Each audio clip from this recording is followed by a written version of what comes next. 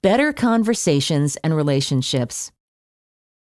I've designed this book to take courageous individuals like you on a personal journey around and through various relationships so that you can find ways to explore improved well-being for yourself, physically, emotionally, and mentally, and in the communities and systems in which you live, work, and serve. First, I want to say that the purpose of this book is to start a healthy conversation and healing process around the topic of relationships, family, friends, colleagues, networks, groups, and our culture, post-pandemic and beyond. As I write this, we are, hopefully, on the tail end of 2 years of one of our most impactful global events our generation has experienced, a pandemic. It changed the course of human interaction globally in some dramatic and unfortunate ways. While you may be ready to argue details and facts about the virus, its origin, etc., I'd like to focus our attention on the inarguable facts of how this experience has impacted our culture and especially our relationships. There are inevitable effects to our well-being caused by social distancing and masks. The toxic stress, and perhaps trauma, perpetuated by the words and tone chosen by media and government. The regulations, economic upheaval, fear of being close to others, and debates about politics and vaccines have caused rifts and challenges in relationships in almost every direction imaginable. I'll address confirmation bias and belief perseverance later in this book, and I've done my best to avoid these phenomena in the research and writing of this book. I've had test readers with different backgrounds, beliefs, and skills read it and give me feedback and criticism, so I can provide information in a fairly unbiased and simple way. I also realize that, as much as I try, I'm not innocent in all of this either. While the cultural experience I have come from and those I have interacted with over the years are those of a mostly white, cisgendered, heterosexual, middle-class American Midwestern attitude and belief structure, I want to assure you that this content is meant to be inclusive of all, no matter how you identify in sex, politics, religion, or race. My intent is to demonstrate the deeper workings of human connection throughout cultures and lifestyles and history. These are important subjects that have shaped our current culture and will continue to do so, whether we are attuned to how they do or not. Now is the time to explore our desires to connect beyond social media and cell phones and bring back relationship communication that either heals, nourishes, and bonds the connection, or that gently acknowledges the relationship has run its course and lets the other go in a respectful, non-judgmental, and gentle manner. Some people talk about wishing things would go back to normal. Others say to get used to the new normal. And I say, we have an incredible opportunity before us to not only reconnect after realizing how much we need each other, but to recreate relationship dynamics for ourselves personally and collectively. Will you join me?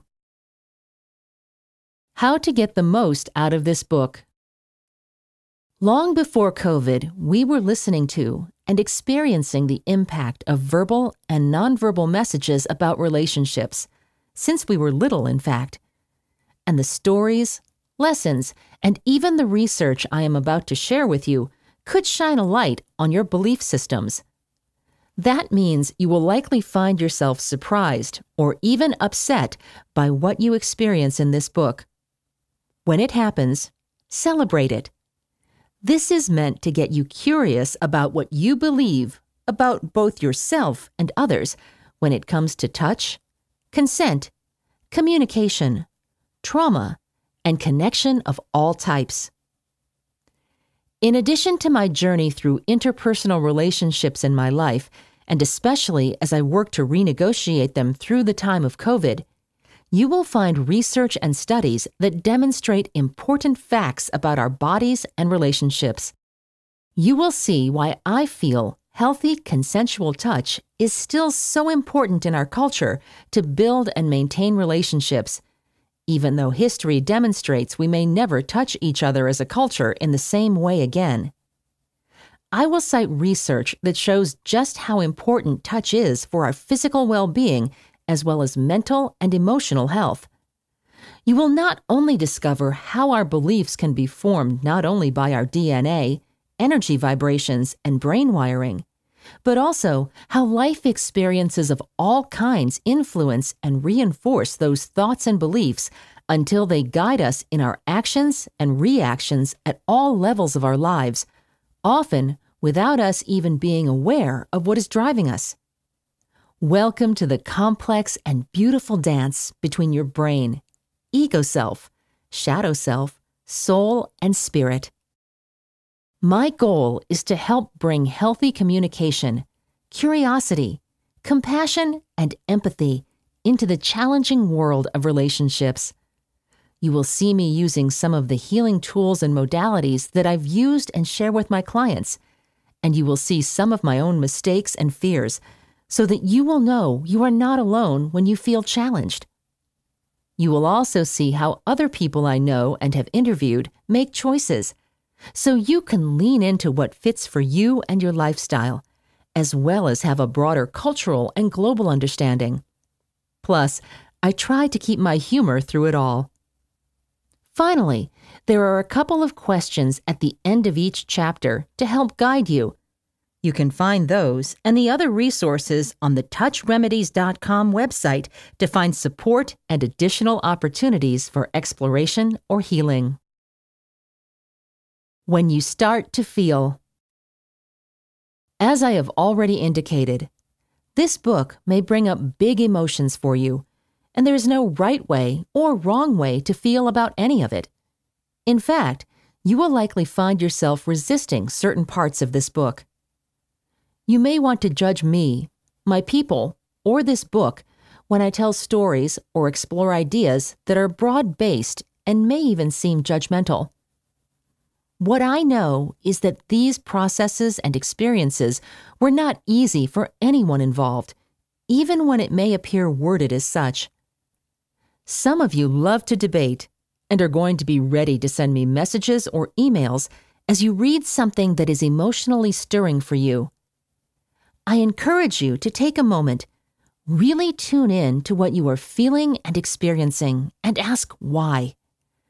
What is underneath the trigger or reaction for you? I welcome clear-minded and respectful debates. If you choose to attack me or my words, I will probably notice that you are in deeper pain than you realize, and then make a choice for myself about whether it feels constructive, safe, and appropriate to respond in any way. In other words, I will try to practice what I'm about to preach here.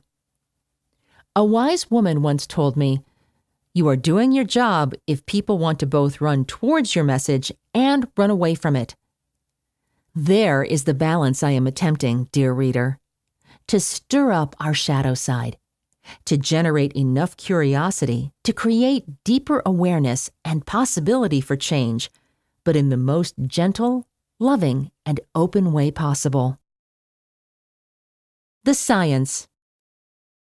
To understand the sensory life of a society, one must look at the cultural values that inform its ways of sensing the world. The history of the touch involves not just a search for experience, but for meaning. Constance Classen, The Deepest Sense. In the Middle Ages, touch was not only natural, it was an integral part of daily family and community life.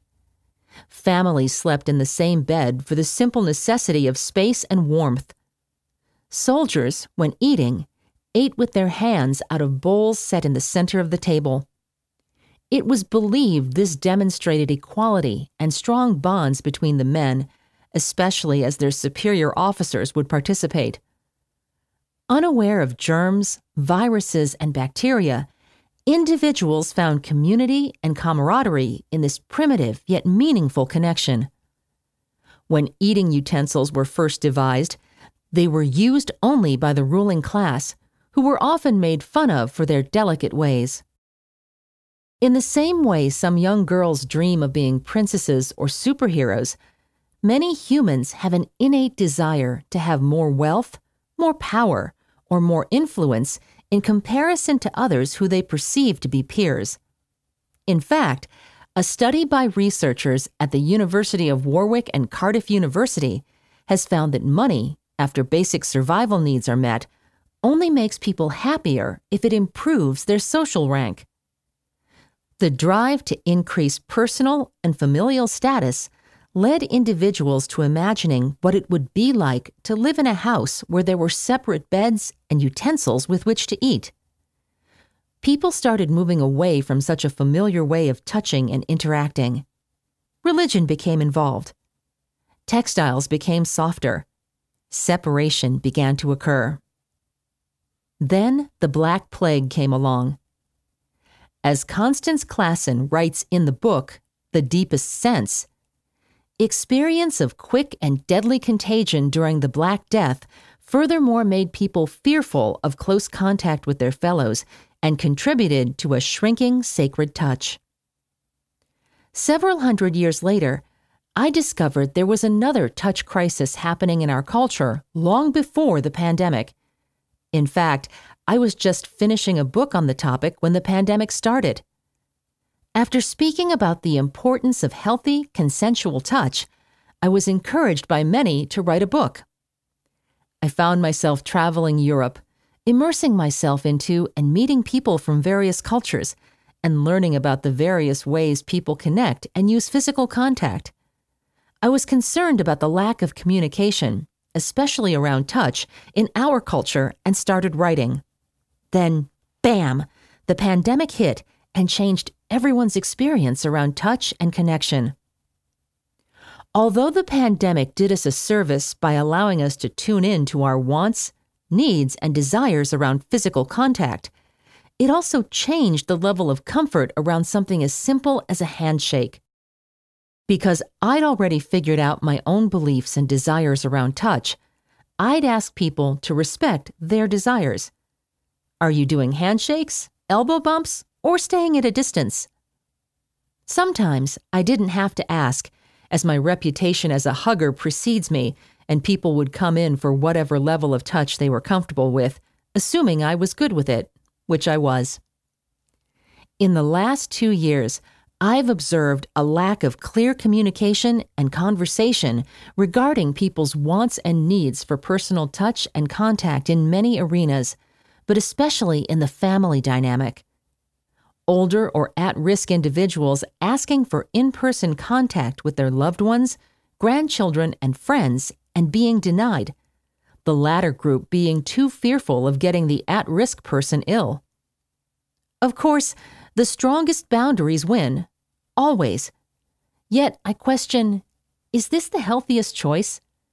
Are we letting fear separate us? Are we weighing the possibility that the person we are trying so hard to protect could die anyway from a stroke or heart attack tomorrow? What if that touch and connection might have supported their mental and emotional well-being and immune system? I ask these questions, of course, because of how much research I've done on the power of touch to keep us physically and emotionally healthy. In a Carnegie Mellon University study, 404 people were measured on their perceived social support and number of hugs received per day.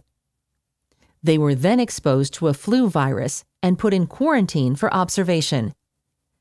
People were less likely to be symptomatic if they had good social support. Plus, among infected participants, greater perceived support and more frequent hugs each predicted less severe illness signs.